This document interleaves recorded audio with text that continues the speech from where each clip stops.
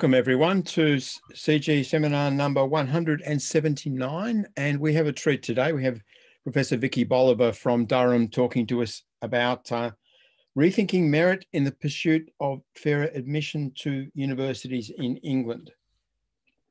Vikki is Professor of Sociology and member of the Higher Education and Social Inequality Research Group at Durham University, and her research, which is well known to many of us, highlights socioeconomic and ethnic inequalities in rates of acceptance to highly selective UK universities among comparably qualified applicants, has prompted the UK government to require universities to publish detailed admission statistics and to increase transparency and accountability. Vikki is someone who knows a lot about admissions, and in particular about contextual admissions, and she will refer to that today. Her work has been, I think, profoundly important in both clearly explaining the situation of inequality, social and ethnic inequalities in UK, but also in working on the remedies, working on the strategies, good and bad, that may address it. I'll hand over to Vikki in a moment. Let me take you through the webinar protocols briefly. Remember that the webinar is being recorded. It goes up on YouTube within 48 hours, often earlier than that. We also post on our website the chat from the webinar. So both those things are on the record. Now, when we go into the webinar proper, please keep yourself muted unless you have been asked to speak or you want to ask a question. There's no need to have your video on during the webinar, but we'd like you to turn on your camera and video settings when you are actually asking a question. We recommend using speaker view setting in Zoom so you can see who is talking at any given time. To ask a question, use the chat function. Put your question in writing, and we advise you to put your question forward early in the process. Towards the end of the presentation is a good time, because then we'll make sure that your question does get into the Q&A discussion. Sometimes people come up with really great questions right at the end and we can't accommodate them. So do come in early or up to about midway before the Q&A to make sure that you get the attention you deserve. We arrange the questions according to what comes in the chat and the relevance to the speaker's topic. So at this point of time, a great pleasure to hand over to my colleague, valued colleague and friend, Vikki Boliver. Great, I'll just start sharing my screen. Hopefully you'll be able to see it in just a moment. Hopefully everyone can see that now. So yeah, thank you so much, Simon and the CG team, for giving me this opportunity to talk today. I want to share with you the findings of a research project we recently completed, and in fact the report's being published today. It's work that was funded by the Nuffield Foundation, and the research focuses on universities in England that have courses, some or all of their courses are ones that have high academic entry requirements and a high demand for places. And what we were interested in exploring with these universities is how they think about fairness in relation to access and admissions. And we've been talking about fair access, fair admissions for several decades now. It's been a term that's entered the political discourse and policy discourse around widening access to higher education, at least since the mid-90s, when the Office for Fair Access was created. And I think it's a particularly interesting time to think about fairness in relation to admissions, because what we've seen recently, let me see if I can move my slides on. Can I do that? Yes. Yes. Good, okay. What we've seen recently is that as many of you will know, the Office for Fair Access was replaced in 2018 with the Office for Students, and the Office for Students very quickly announced that it would be taking a new approach to regulating access. And one of the first things that it did, which I think is pretty unprecedented in the UK and England, was it set more challenging widening access targets than ever before. And it aimed those targets specifically at higher tariff universities, which for quite a long time had only made very slow progress on diversifying the socioeconomic backgrounds of their students. And so this unprecedented step to set targets specifically for higher tariff universities is a really innovative and quite exciting move. And you'll know that these targets are set in terms of the ratio of entrants to higher tariff universities who are from areas with the highest rates of participation as compared to the lowest rates of participation. And across all higher tariff universities, when these targets were first set, the ratio was something of the order of a 5 to 1 ratio on average. And the Office for Students is asking higher tariff universities to move quickly to reduce this ratio to 3 to 1 by 2024 and to 1 to 1 by 2038. So perfect equity of access, at least in line with the area level measure that they're using. And one of the things that the Office for Students has asked higher tariff universities to do as a means of achieving these stretching new targets is to rethink how they judge merit in the admissions process. This is recognizing the fact that high tariff universities have very high entry requirements, and it's much less likely that people from socioeconomically disadvantaged backgrounds and other underrepresented groups are likely to get the GCSE and A-level equivalent performance that puts them in the scope for eligibility for entry to these universities. So I want to talk about what it means to rethink merit. And I think it helps to start with what we have for a long time thought of merit meaning in relation to higher education access. And I think for much of the 20th century and into this century, we've operated very much with the traditional meritocratic equality of opportunity model of fair access and admissions. And this is linked to theories of the meritocratic society popularized by sociologists in the 1970s. It's become rather the dominant paradigm in thinking about how societies work and how the stratification system works. And what theories of meritocratic society say is that as societies develop and become more technologically dynamic, the division of labor gets ever more complex, that we've been moving, and this is true, we've been moving away from a stratification system where people's occupational and social destinations depend on social ascription, i.e., you know, the families that they were born into and the social positions of their parents. And we've been moving away from that model towards individual achievement being the basis for people's life chances and the occupations that they go on to be eligible for and to take up.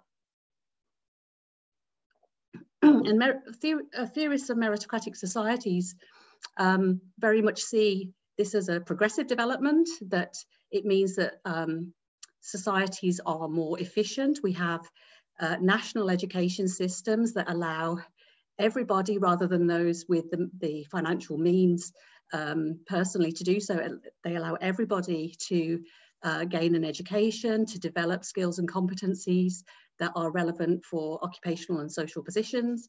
And we increasingly, according to this theory, have a society in which people are more effectively distributed across occupational and social positions, because it's based on their individual achievements, their abilities, their competencies that have been certified through the education system, and so occupational and social roles are performed more efficiently.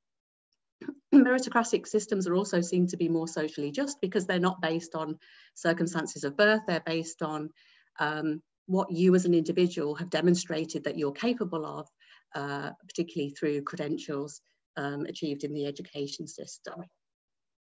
And if we think about how this applies to how we think about who should get to go to university, I think the dominant way of thinking about this is that university places should go to those who are the most highly qualified, you know, regardless of social background. It shouldn't matter what your social class origin is, your gender, your ethnicity. It's the most highly certified individuals who deserve those university places under this model. And so when we look at how universities select from among those applicants who present themselves for potential admission, the dominant way of thinking about how to fairly decide which applicants to admit has been in line with what you might think of as a kind of procedural fairness interpretation of what a fair admission systems mean. That is, that all applicants are treated equally, they're all held to the very same high standard, and that their qualifications are seen as objective indicators of their merit.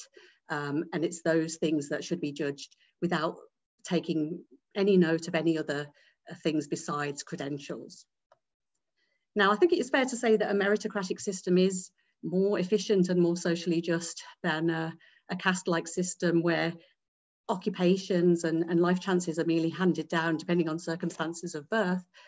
But of course, meritocratic models of equality of opportunity are highly problematic in practice. And that's really because we live in a very unequal society, right? We have massive and widening socioeconomic inequalities, cultural and social inequalities. And so the idea that all individuals enjoy equality of opportunity to demonstrate merit through formal credentials is really an untenable assumption in the kinds of societies that we're operating in. And I think one thing that really demonstrates this is the longitudinal research that people like Claire Crawford and other economists have done, where they've looked at the academic test scores of pupils over the course of their school careers. And there's some very interesting work that shows that if you look at pupils age 7 who are high achievers on national tests, if they're from high socioeconomic backgrounds, they'll continue to be high achievers in the national distribution throughout their school careers. But if they're low SES, disadvantaged young people, then if they start at near the top of the national distribution of achievement, over time they steadily fall down that distribution. And in fact, the research shows that by age 16, those low SES individuals who were judged to be of high ability are actually then being outperformed by high SES individuals who were merely average at age 7. So we know that socioeconomic inequalities in wider society do impact on the capacity of individuals to demonstrate their true merit through educational qualifications and credentials. And what this means then, given that we live in the real world rather than the kind of world that we might envisage if we're thinking about a pure meritocracy, what this means is that we can't think of fairness in terms of equality of opportunity. We have to substitute the word equality for equity of opportunity. And that is to say, we have to think about how do we compensate for the fact that people haven't had genuine equality of opportunity to cultivate and demonstrate their merit.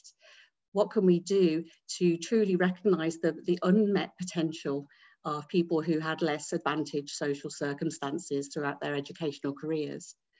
And this also requires us to move towards a conception of fairness that's less about procedural fairness, treating everybody the same, holding everybody to the same high standard in terms of credentials, requiring everybody to have 3 A's at A level if they want to do a particular course, and actually pursuing instead distributive fairness, a fairness that seeks to more fairly and justly allocate opportunities and outcomes.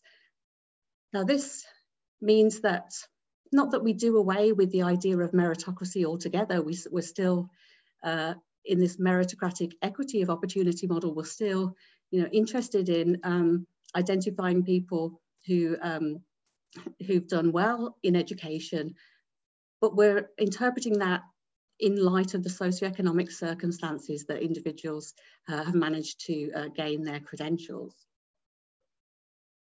So this is where contextualized admissions, as was mentioned in the introduction, comes in.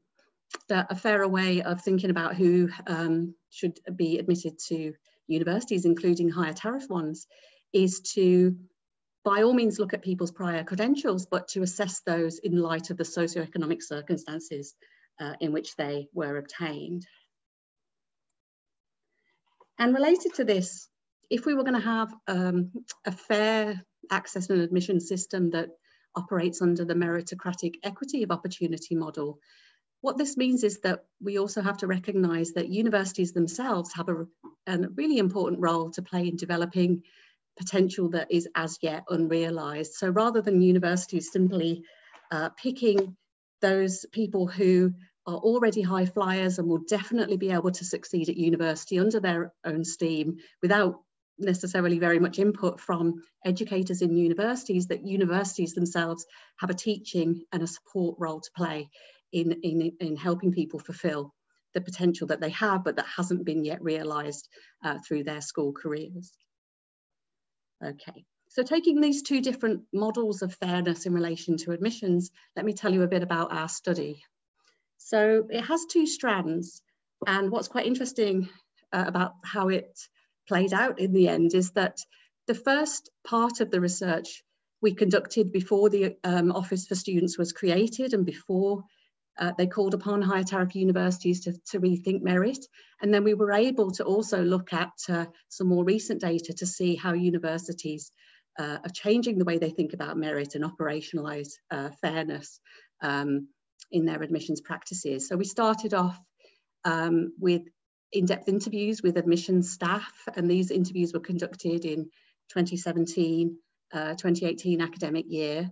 We sampled 17 universities in England, mostly old universities, but we also included 6 new universities where we identified that they were universities where at least some of their courses had high entry requirements and a high demand for places.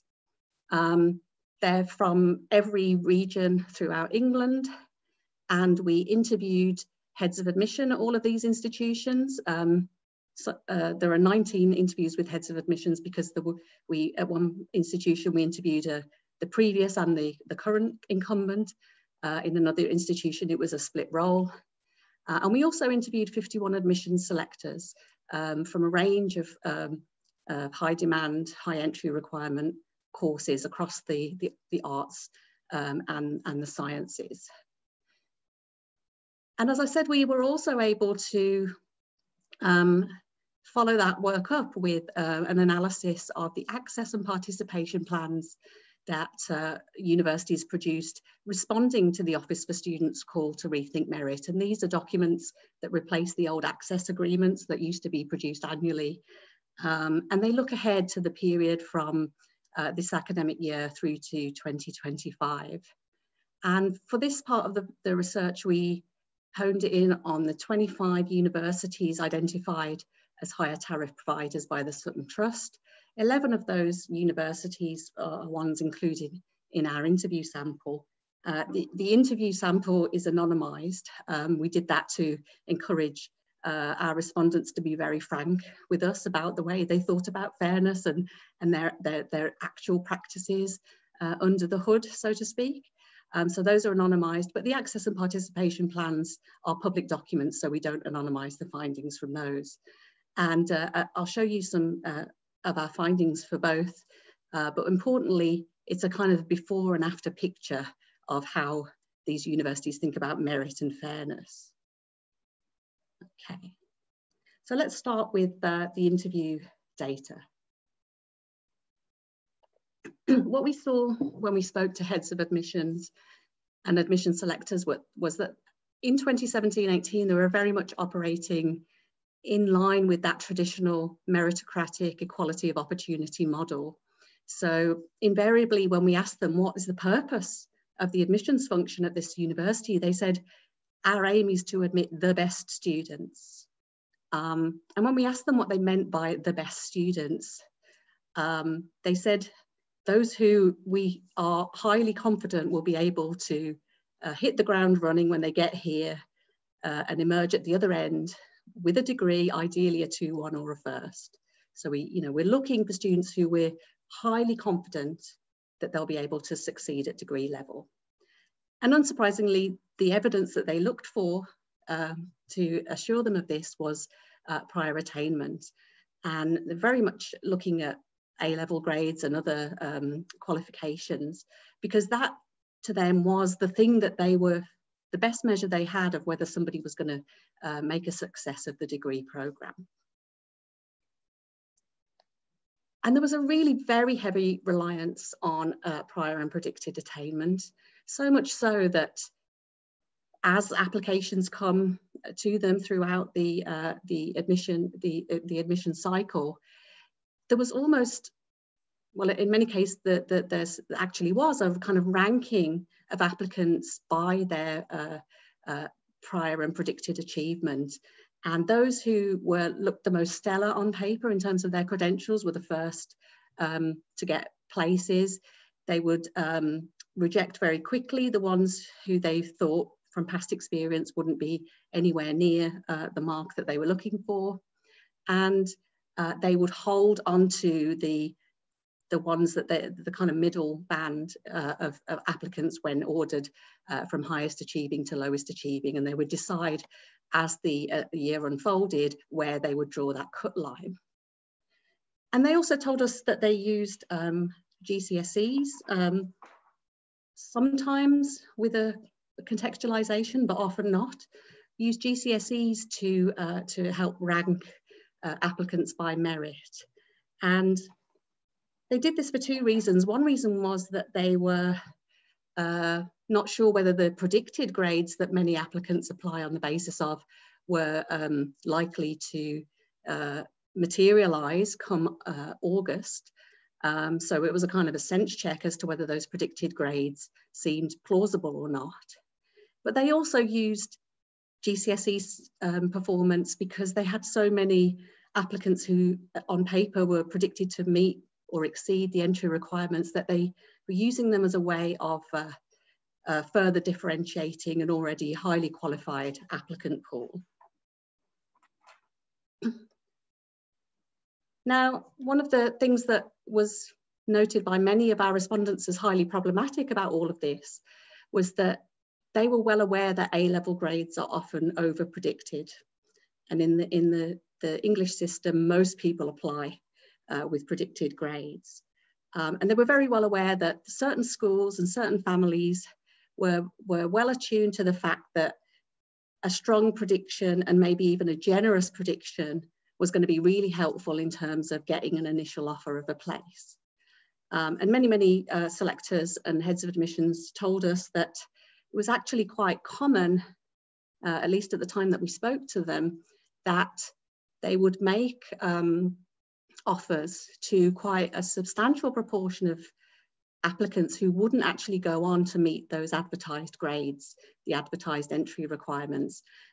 Sometimes they ended up admitting people who missed by just one grade.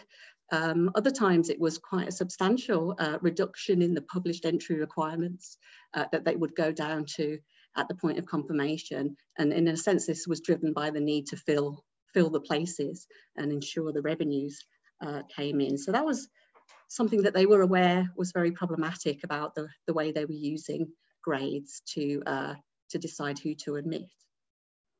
And we know from work by Jill Winers, for example, that among high performers, it's socioeconomically disadvantaged pupils who are less likely to have their grades over-predicted. So this practice probably advantaged those from schools and families that were more privileged. They also told us that they set their entry requirements partly in response to market forces. So one of the reasons that entry requirements were set so high was to manage demand.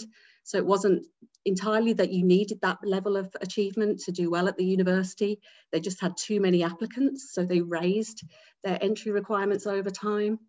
And they were also concerned to think about their market position. So they would look at their close competitors and see what they were setting their entry requirements at, so as not to be perceived by prospective students as a lower quality course because they were asking for lower entry requirements.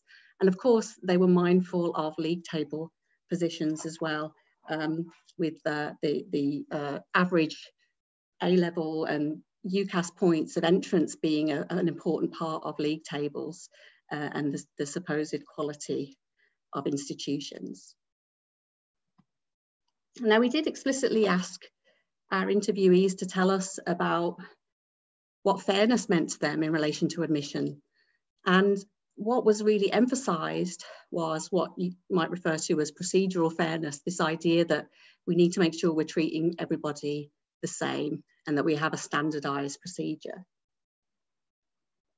And this involved two elements. They were very concerned to say, well, we think we're fair because we're transparent about what our admissions criteria are, even though they also acknowledged that the fact that they then admit students who didn't actually meet the entry requirements was something that they weren't being transparent about and would likely be called out on before too long. But they were very clear that, you know, we've moved to be much clearer about how we process applications and the criteria that we use. And we try to be really consistent. So a lot of universities had moved to more centralised admissions decision making to try and remove some of the idiosyncrasy of random academics deciding whether they like the sound of somebody or not.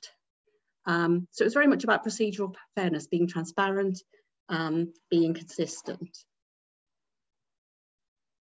They did, when we asked them about fairness, also talk about distributive fairness concerns, but this was kind of something that they invariably mentioned after they'd focused on the transparency and consistency and equal treatment conception of fairness. So they did talk about the need to recognise that the grades that people have don't mean the same thing, that depending on the school that people went to, they might be high performers given how other pupils do in their school. And they talked about increasingly using contextual admissions practices involving reduced entry requirements for disadvantaged learners to try and make sure that they didn't automatically exclude people who had been disadvantaged socially and educationally. And in our sample, all of the old universities used contextual data to assess applicants in some form or another. But for half of those universities, it was merely to kind of give a second look at the application rather than to reduce entry requirements. About half of the old universities did reduce entry requirements for disadvantaged applicants, but only by a couple of grades.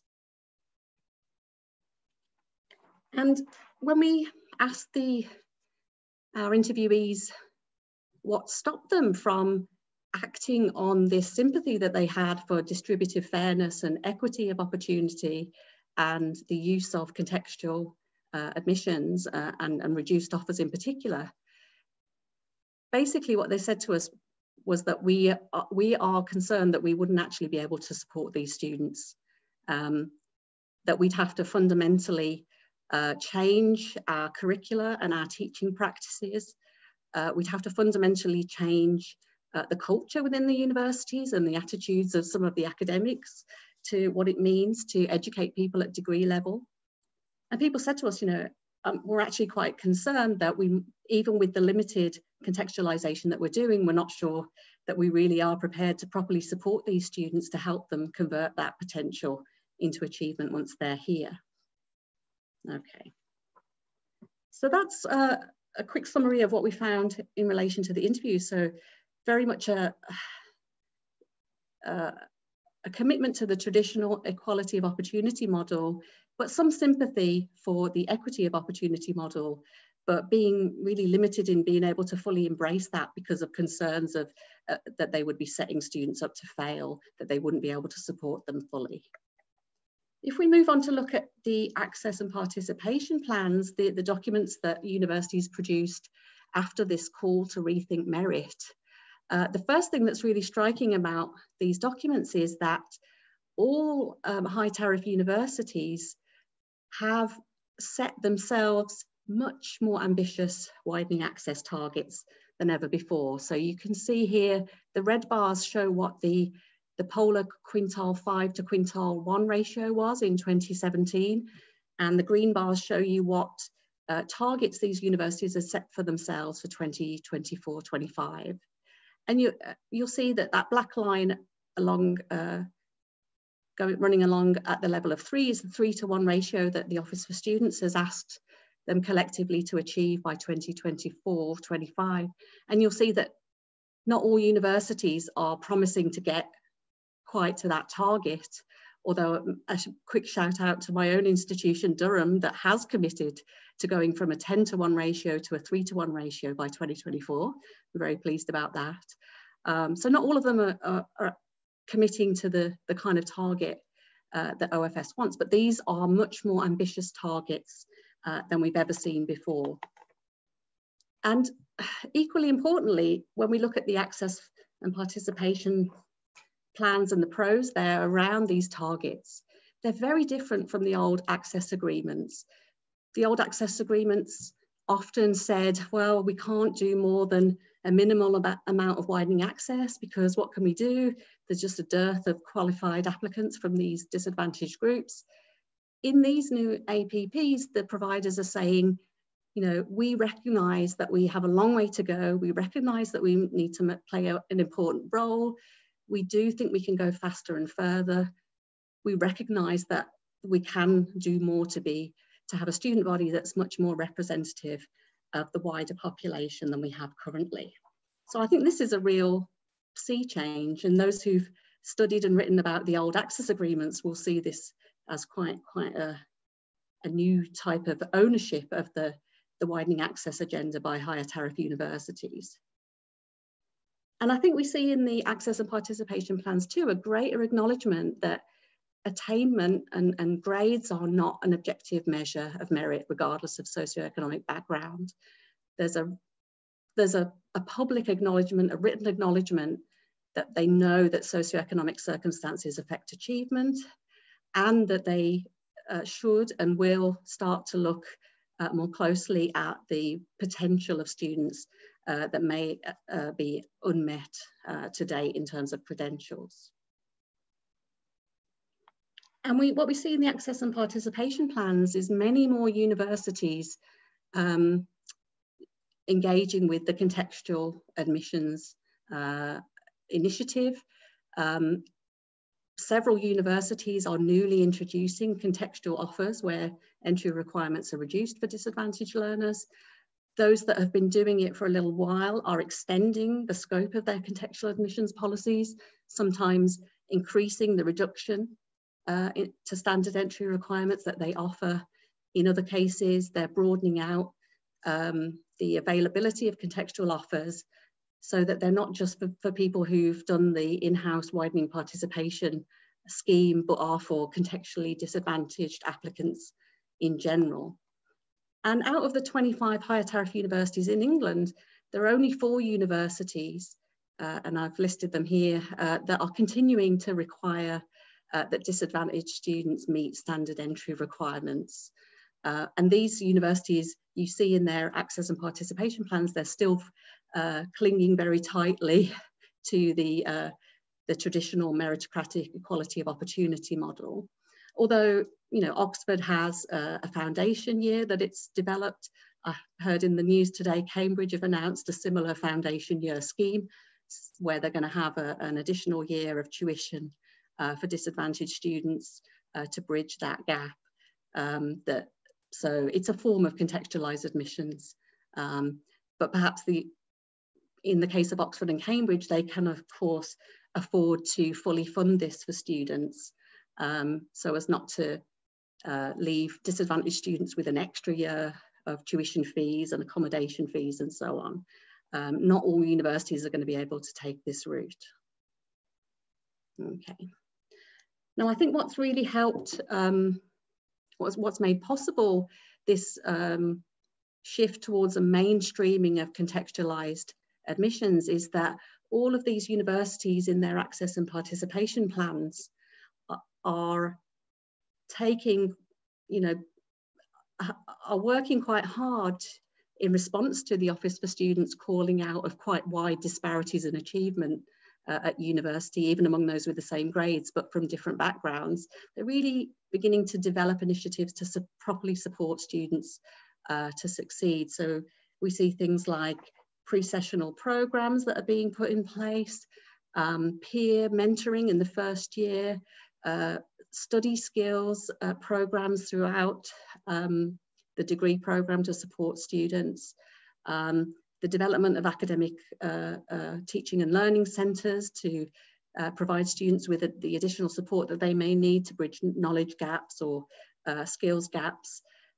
And there's a new commitment to more inclusive teaching and learning. So one that tries to meet students where they are rather than requiring students to conform to the model of a kind of traditional student who's fully prepared for university and is able to hit the ground running and succeed more or less regardless of what the institution does in the way of teaching and learning. So I think what we've seen is definite steps towards rethinking merit among higher tariff universities. So a movement away from the simple equation of prior achievement being an objective indicator of merit, and that expected to translate just as a matter of course into achievement at degree level, through to a greater willingness to recognise that disadvantaged students have a lot of unmet potential that's not reflected in their prior attainment. And crucially, that what's needed is for universities to do much more in the way of supporting students to learn, to make sure that that combination of achieved merit and future potential is translated into success at university. So I'll just leave you with a couple of the recommendations that we had in the report. There are more, there are 8 in total, but I'll just hone in on 3 here.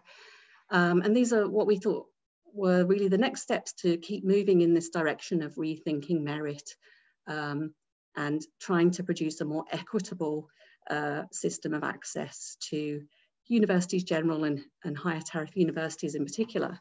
And one of the things that we recommend is that universities should see this as the beginnings of a process where they should aim to become progressively bolder over time in the use of contextual offers. And we've seen universities that were pioneers of contextual admissions extend the reach of their contextual offer making, reduce their entry requirements further as they have realised that this is actually something that can work and widen participation without jeopardising student success. And really critical is the second point, that universities really need to make sure that they deliver on these newly inclusive and supportive approaches to teaching and learning.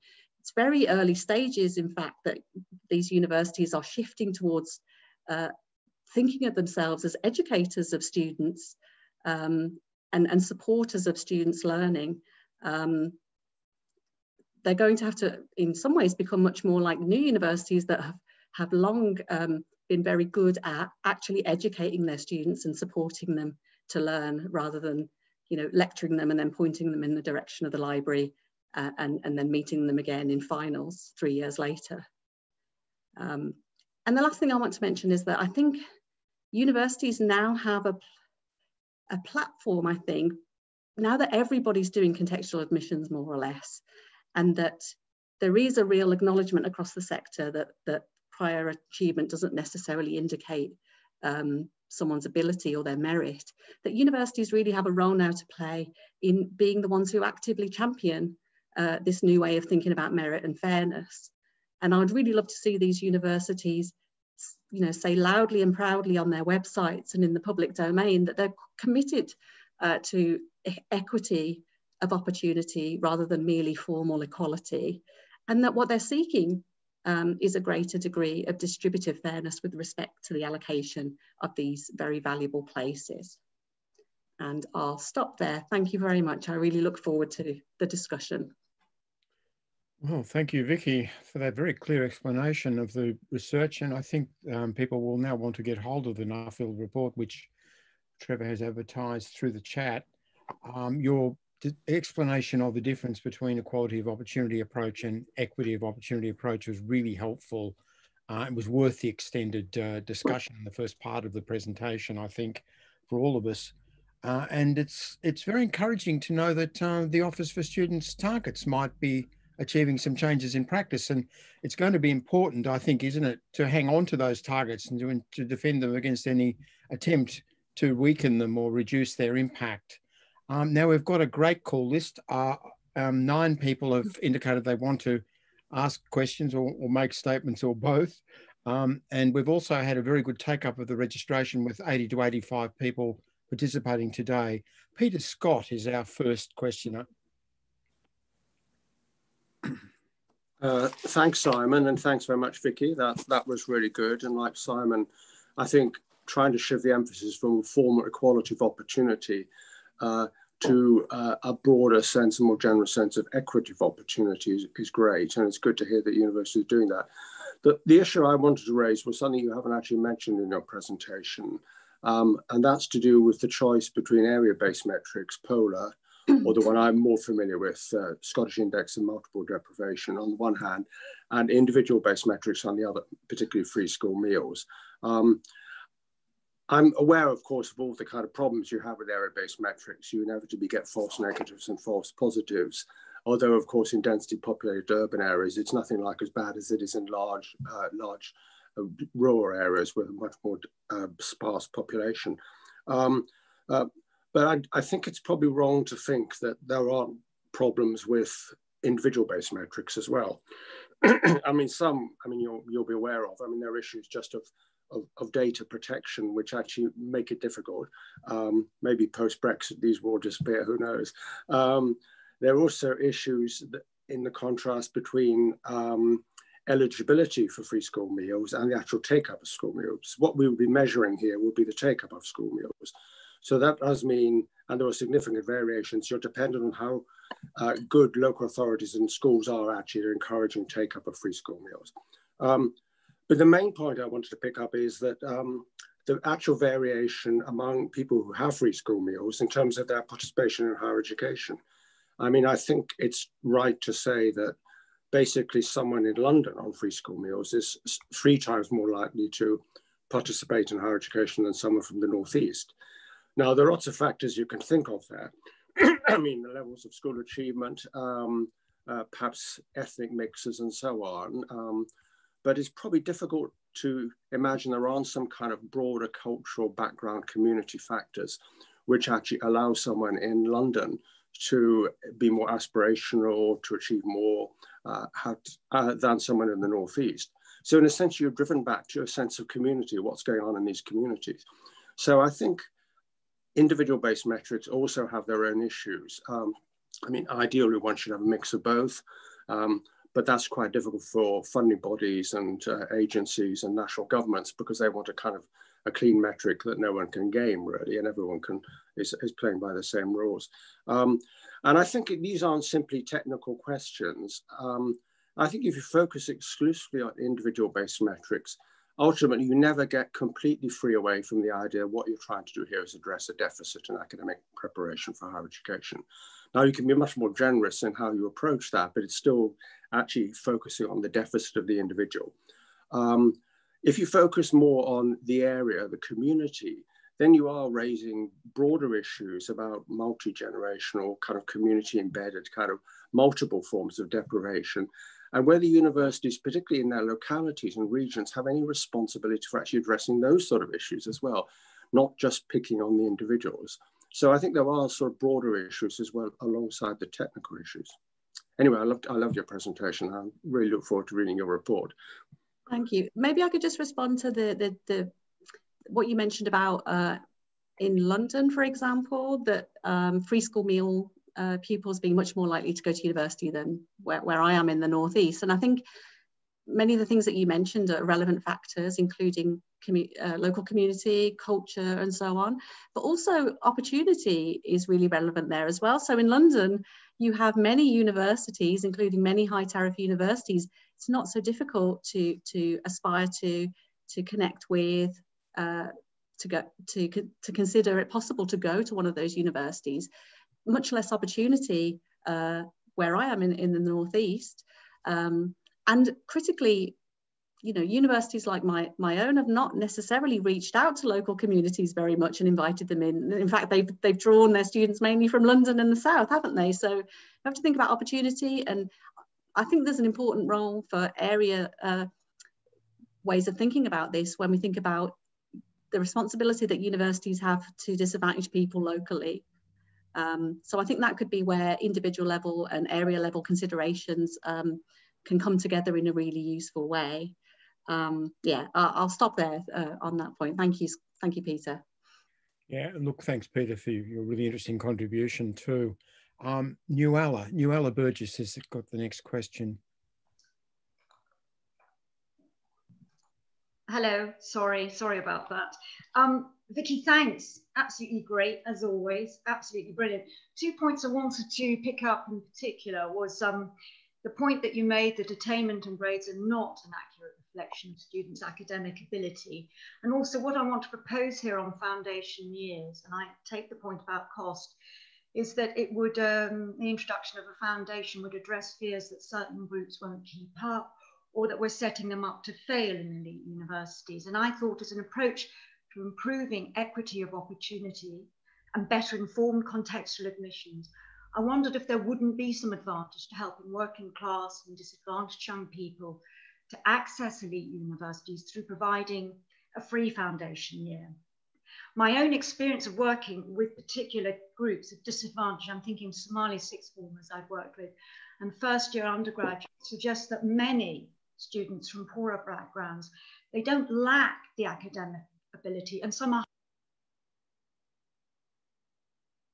but they do lack some basic skills in good essay writing, how to evaluate and argue. They can get A levels, but they're not quite hitting the ways of approaching essay writing, for example. Basic knowledge they lack in how to use libraries, and would you believe databases. These students also happen to work while they study, so it means any lack in basic academic skills is exaggerated. Look, we could level up the playing field, I feel, with a free foundation year for some groups. And I think a free foundation year provided by the richer elite universities would show that they were serious about improving fair admissions and widening participations. If you like, I'm asking elite universities to put their money where their mouth is. Indeed, I would wholly support that. I mean, foundation years I think are fantastic. We've had one for a long time at Durham and it does amazing things, and it's very successful. And I think they are the way to go, but they're also, as they're set up currently, outside of the very rich universities of Oxford and Cambridge, they're not free to students. And so that gives me a little bit of concern about passing the cost onto disadvantaged students. I mean, it'd be interesting to explore whether higher tariff universities that don't have massive endowments actually do have the finances to fund, or at least part fund this, perhaps with the Department for Education co-funding it. Obviously, there was not so long ago a desire to kind of pull back on foundation years because they're seen as a more costly alternative to access to HE programs. But we know that foundation years work really well and that they integrate students into the university really well too, when they're done well, that is. So yeah, I think absolutely foundation years free at the point of delivery would be a great way to go. Whether that can be resourced by the average higher tariff university, I don't know. But other solutions might be to have summer bridging programs, right? And some universities are doing pre-sessional courses now, but that needs to be done over maybe a longer period of time and, you know, really intensively and done well to actually make a difference. And I think we may need to go down that route because the small reductions in entry requirements that we see at the moment are only going to get us so far on widening access. So it's really up to universities to think about how can they step up to help bridge that gap for students. And they're going to need to do more over time, I think. And that's one obvious way to go. Thanks, Vikki. Thank you. Thanks, Nuala, and thank you, Vikki. And you've got 11 questions in the chat, which I think is a CG webinar record. Oh, wonderful. The previous record was 9. So we've also got some more comments as well, very positive, I might say. So keep an eye on that chat after the webinar because we won't have time to get to every question and you may want to have an email conversation with some of the questioners. Can we bring in Greg Walker? Greg. Yeah, thanks, Simon, and thanks, Vikki, for an excellent presentation. Really enjoyed it.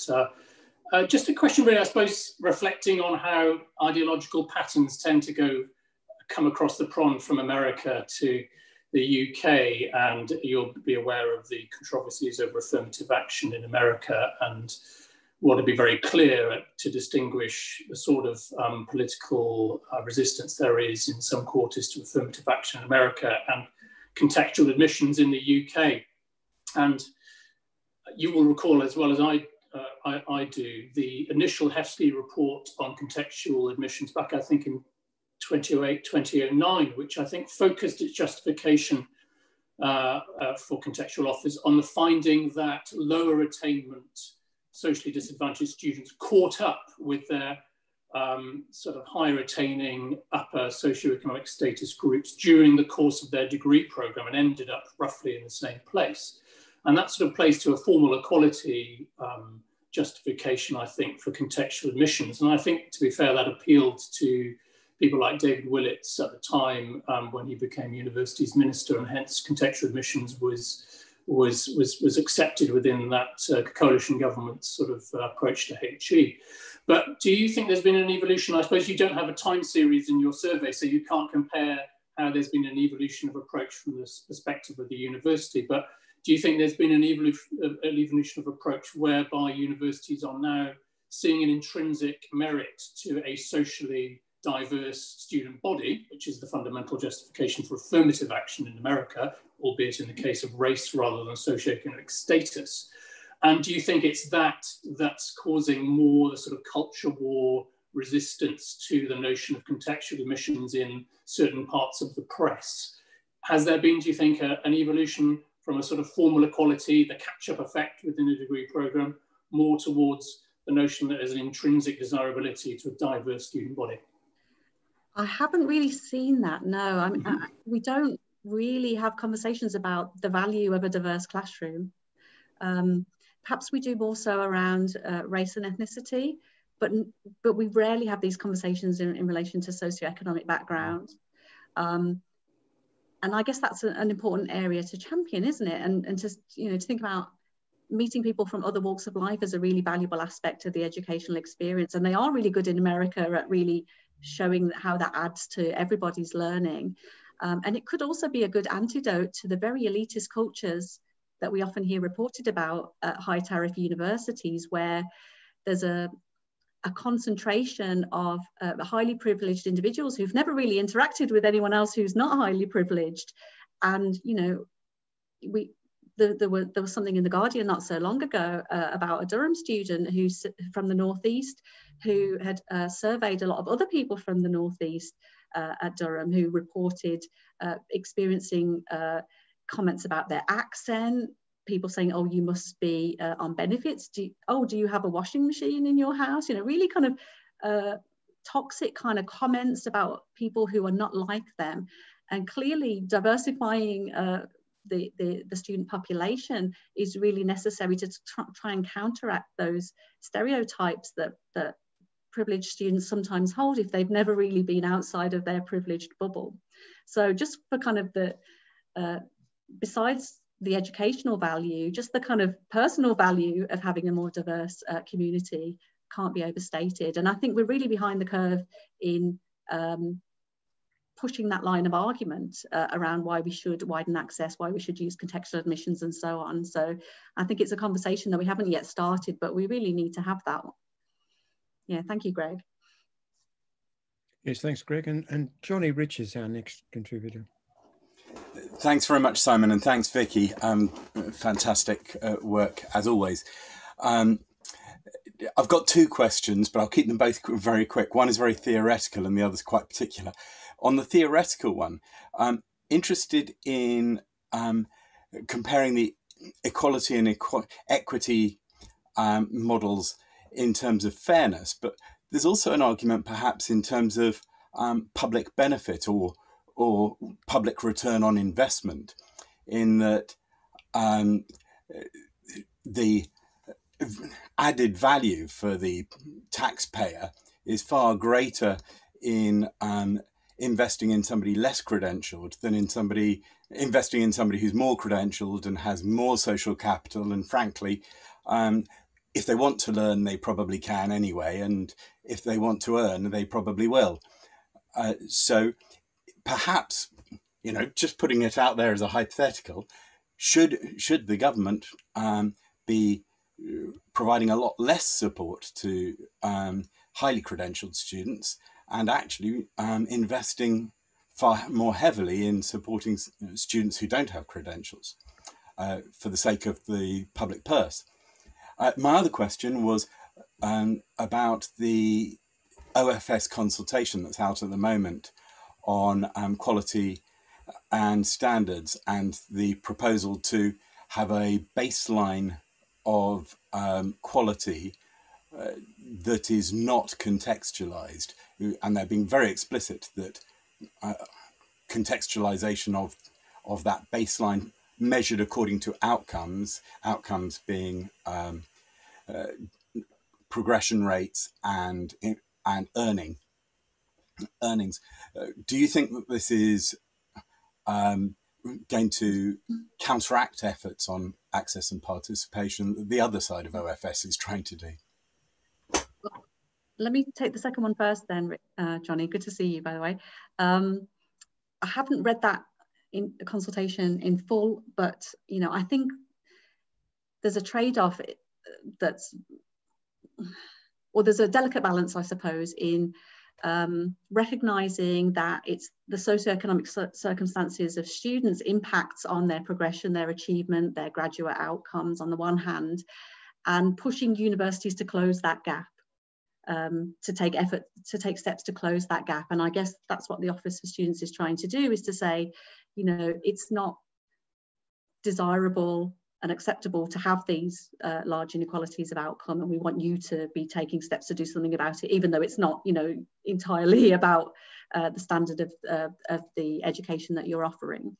So I think it is a delicate balance. To go to your first point though, around the equality versus equity debate, and thinking about the investment in socioeconomically disadvantaged students who may have lower grades yielding a bigger return, I think that's an important argument to make. And I think you're quite right that higher tariff universities mainly educate very advantaged individuals who are probably going to be fine educationally and occupationally, and it's quite likely that a lot of the return to a Russell Group degree is actually to do with the families of the students that go there, rather than the inputs of the universities. It's probably, it's the circumstances of the students coupled with the badge of prestige that comes with having gone to the university, rather than the content of the course, really. So yeah, I think there's definitely a value-added argument to be made there. Thanks, Johnny. Our next question is from Jess Brown. Hi there, Vikki. I really enjoyed your presentation. I'm a doctoral student at Oxford Brookes University in education, and I'm particularly interested in access to higher education. And I've been really fascinated by Diane Ray and Stephen Ball and others, other sort of Bourdieusian scholars. As you indicated, universities have an important role to play in developing as yet unrealised potential. To what extent do you think that is entirely concerned with admissions? And how far do you think that elite universities need to work harder to develop their cultural environment as a competing priority in order for everyone, but students from lower SES in particular to realise their full potential? Thanks, Jess. So I assume by cultural environment, you mean not like what happens in the classroom in terms of pedagogy, but the climate on campus? Yeah, exactly that. Yeah, absolutely. And I think that they're beginning to grapple with this by thinking about more inclusive cultures within the university, starting first with the teaching and learning practices of academic staff, who are often from privileged backgrounds themselves, although obviously not exclusively. But that does need to filter through to students as well, right? It does need to filter through to the wider campus climate. And I think universities are beginning to, and I state, underline beginning to realise that there are some quite toxic cultures that go on around racism, classism, sexual violence as well. We see periodic media reports about things that have happened in WhatsApp groups and students, historically not being dealt with very severely when those things have come to light. Increasingly, I think universities are taking a tougher stance on that, but there's quite a lot of work to do, I think, to create an inclusive culture.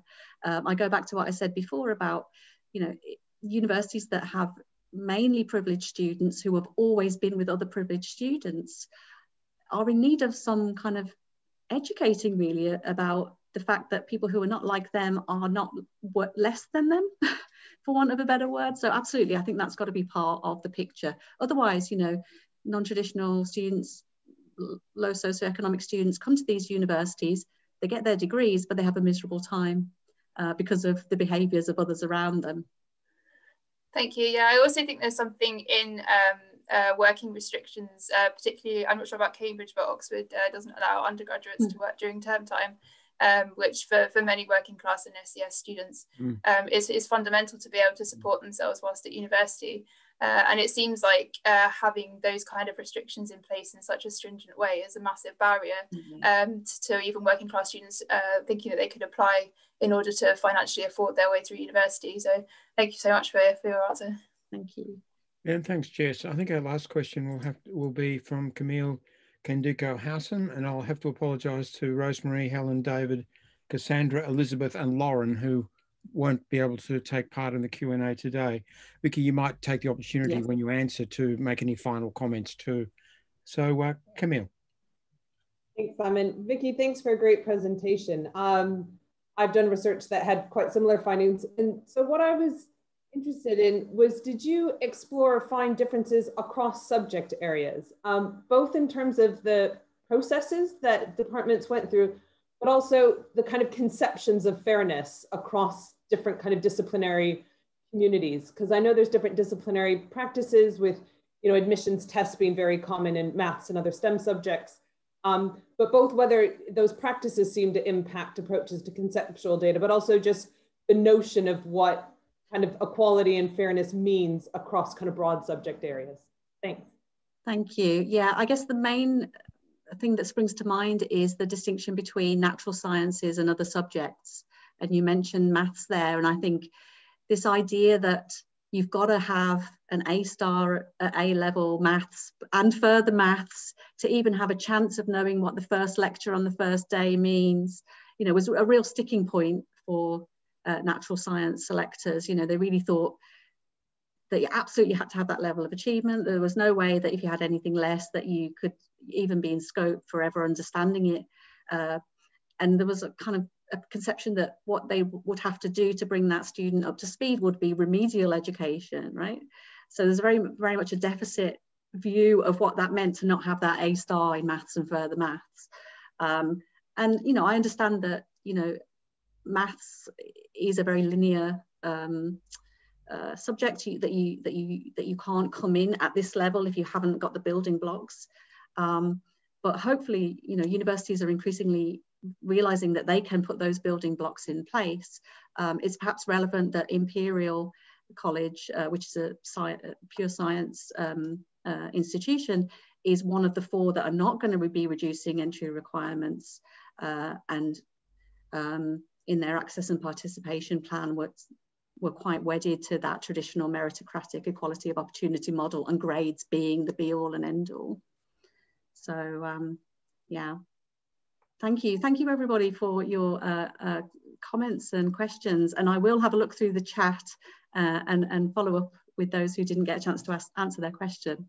So thank you so much. Thank you, Vikki. I mean, I think this has been a brilliant session, and the way in which you go about your work, the clarity and carefulness with which you explain everything, and the patience and listening skills as well as the speaking skills, really appreciated in this Q&A. So we want to have you back to talk about these issues as they develop, and the UK discussion is one that's watched in other countries too. So folks, do get hold of the Nuffield report and do keep an eye on what Vikki's doing, because what she's doing is very important, I think.